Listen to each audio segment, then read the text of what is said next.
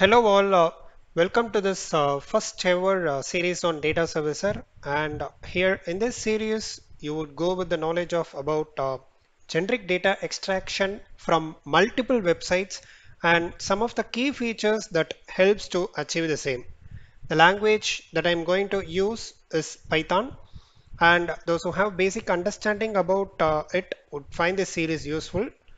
So we might have come across many situations extracting data from a particular website. So we would be writing static logic to achieve this data extraction.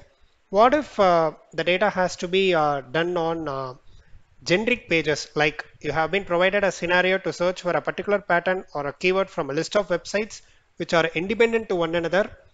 And here in this video, I'm just going to provide a step-by-step explanation about multiple website data extraction using simple and basic Python libraries. And I'm not going to be using any existing frameworks for website scraping like ScrapeEye or provided by Spider or other libraries. So let's get into the video.